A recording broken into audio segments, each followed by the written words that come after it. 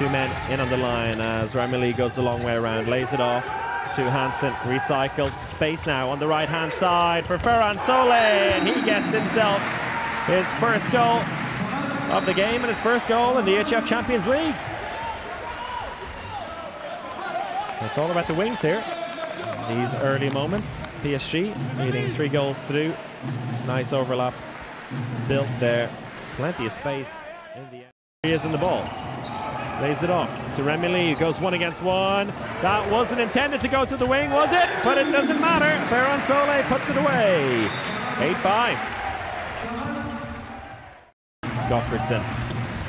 That one blocked down in the hands of Gerard. Fast break opportunity down the right-hand side. It's picked up by Ferran Solé, and he puts it in again. 2 in quick succession. With the speedy Spaniard out of the right wing. And PSG starting to run away with this now. 4-goal lead. Now with fast breaks like that and moments of frustration and impatience by Ian Gottfridsson in an attack like that. That one just squeaked over the line and wide by Vincent Gerard.